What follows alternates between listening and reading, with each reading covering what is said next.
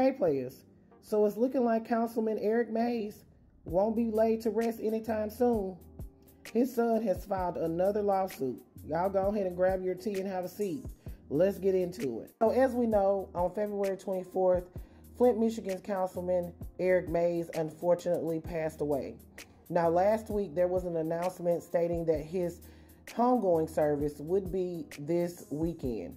But earlier this week, his son Eric Mays filed a lawsuit to halt those services, and he was actually successful.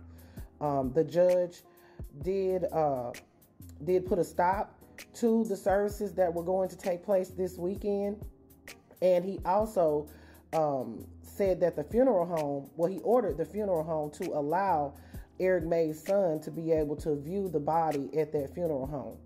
Now, there was supposed to be a hearing on this situation today. However, it was rescheduled for Monday, March 11th. So that means that Councilman Mays won't be laid to rest this weekend.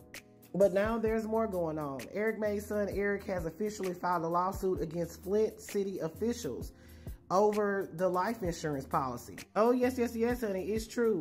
Eric is accusing Flint city officials of refusing to hand over Eric Mays' life insurance policy. The lawsuit alleges that Flint City Attorney William Kim and Flint Human Resources Director Ed Smith has refused to provide Eric Deontay Mays, the only next of kin of Councilman Mays, with a copy of the City of Flint's insurance policy.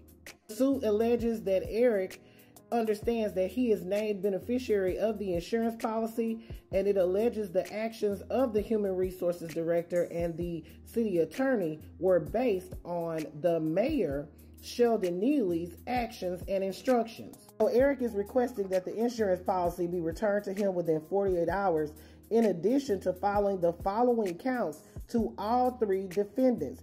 He's seeking injunctive relief, intentional infliction of emotional distress, unjust enrichment, conversion, and breach of contract. Now, Eric is being represented by the Lento Law Firm, and they have issued the following statement on his behalf.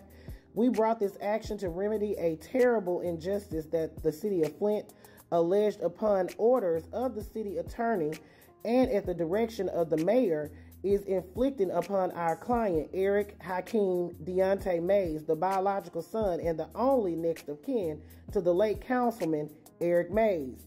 The city is wrongfully denying Mr. Mays access to the life insurance policy. Now, this is ridiculous and a hot bullshit mess. So again, a hearing has been scheduled for March 11th to determine who is supposed to be in possession of the remains to make the funeral arrangements and things. And Eric Mays has filed this lawsuit against the city, giving them 48 hours to turn over the insurance policy. Again, I've heard that the insurance policy could be anywhere from $500,000 to $1 million. I'm not sure how that works regarding that, but I guess we'll see, because if he is the beneficiary, they're going to have to turn over their policy. There's absolutely no way they can backpedal and pussy pop out of that. And I'm just wondering what would be their reasoning for not turning over the policy.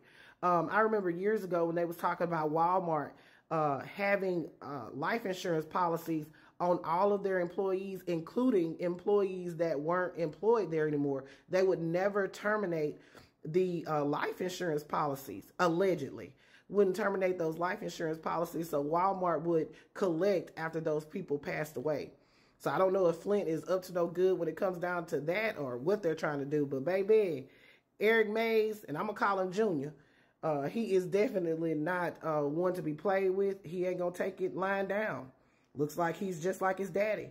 All right, players, put your thoughts in the comments. Y'all know my opinion is not the only one that matters. I want to hear yours. What do you think about this? Put it in the comments. This is Double D Mother for the Black Accurate News.